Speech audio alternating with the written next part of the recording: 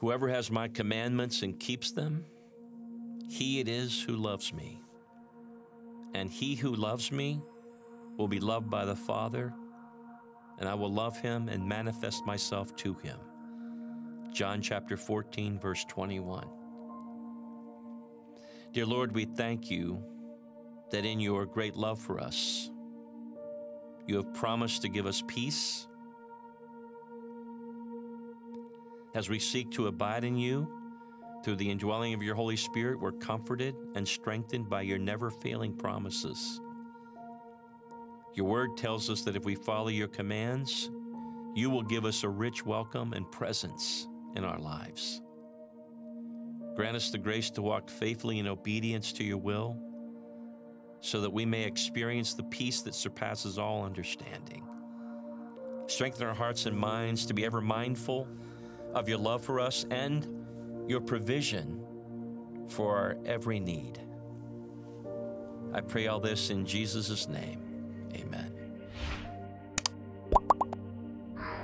Welcome to your meditative prayer on having a sustained faith to get the most out of your spiritual journey. Hope you'll use pray.com every day and make prayer a priority in your life. Our goal for today's meditative prayer is on having a sustained faith. Hope you'll take a second to slow down, maybe a few seconds. Get into a quiet place where you can begin to relax, remove the distractions, a place where you can be alone in your thoughts, and examine your heart. As you close your eyes, breathe in deeply and out. Again, shift your focus to the Word of God. Open your heart and mind to receive for what the Holy Spirit has for you. We're going to be meditating on John chapter 14, verse 21 from the King James Version. Whoever has my commandments and keeps them, he it is who loves me. And he who loves me will be loved by the Father, and I will love him and manifest myself to him. As we get started, take a moment with me to pour out your adoration, your love to God. I love to begin this way. God, I extol your name. God, you are the Most High. There is no one like you. There's no one beside you. And you know me. And you love me in spite of who I am. Jesus, you humbled yourself so that I might have salvation. You were obedient to the point of death, even the death on a cross. I praise you that you allow me to draw near to your presence. Holy Spirit, I worship, for you alone will never leave me nor forsake me. Obedience to God's word increases our faith. The subject of our faith is God himself. If you wish to persevere in faith to know God, then you must acknowledge that he is and that you love him. You show God love by spending time with him, knowing his word and being obedient to it. By doing so, you invite his presence, his personhood into your everyday life. With God present in your life, you will experience the manifestation of the source of your faith, and in turn, God's presence in your life will increase your faith. You will then find yourself in a perpetual cycle of faith designed by God, guess what? To bless your life. So take this information and keep it in your heart for the moments of uncertainty. In the moments of fear and doubt, remember who you are or whose you are in Christ. Remember that you're already loved and that you're already chosen. That is enough. He loves you.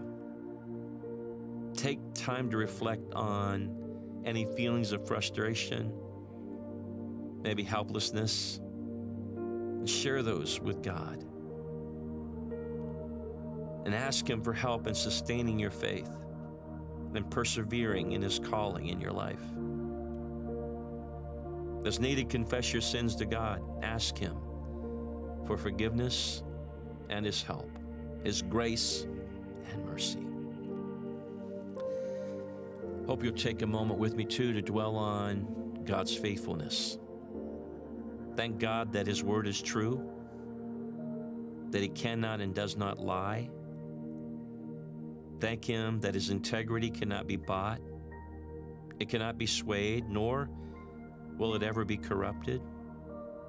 Thank God for the blessings of His righteousness and His goodness over your life, for His faithfulness and His recompense today and always. I hope you never forget that God's present, that He's listening to you. He desires for you to live a victorious life. For we are more than conquerors through Him that loved us. So you can persevere in your faith. Jesus wants you to know you can trust Him.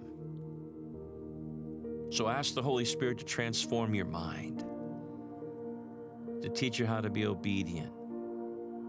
Ask the Holy Spirit for confidence in the truth that God, again, is who He says He is. And ask Him for reassurance that He will sustain you and maintain you in the palms of His hands.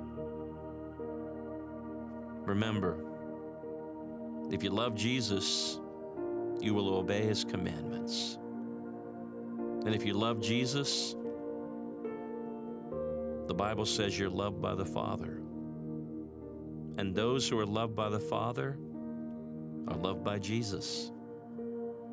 Never forget, God created you for Himself, for love. You experience God's goodness and His love through faith in Him. Hope you'll choose faith today, faith over fear, for every day to come. Be filled with the confidence of Christ and His righteousness in your everyday life.